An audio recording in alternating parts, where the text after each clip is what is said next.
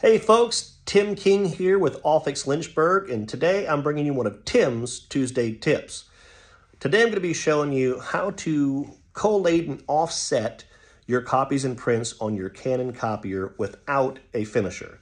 This is a handy trick to know if you have a lot of meetings in which you're giving out handouts and want those different sets for each person set off differently.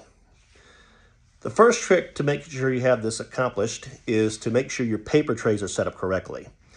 On your Image Runner series device, the first tray you'll see is letter. It's always letter and it's always portrait. Your second tray, which will go up to 12 by 18, you want to make sure is set to landscape. This will allow the copier to pull from both trays for each set that you're making copies of.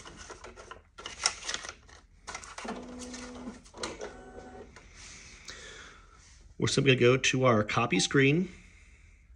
Under finishing, you'll see Collate is already selected. You also want to add rotate 90 degrees. We're going to put our number of sets in. And you'll see that the first set pulls from the first tray, portrait. Second set will pull from the second tray, landscape. And then the third set's going to pull back from that first tray, making it portrait. This is just as easy to do on your print driver.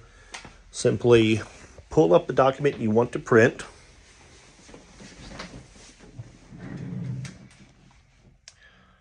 Go to print.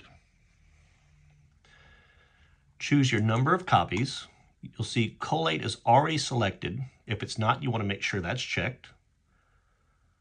Properties. And under the finishing tab, which is the third tab, you want to make sure rotate is selected. It's as simple as that. I hope you guys learned something today, and make sure you give the Allfix YouTube channel and all our socials a like.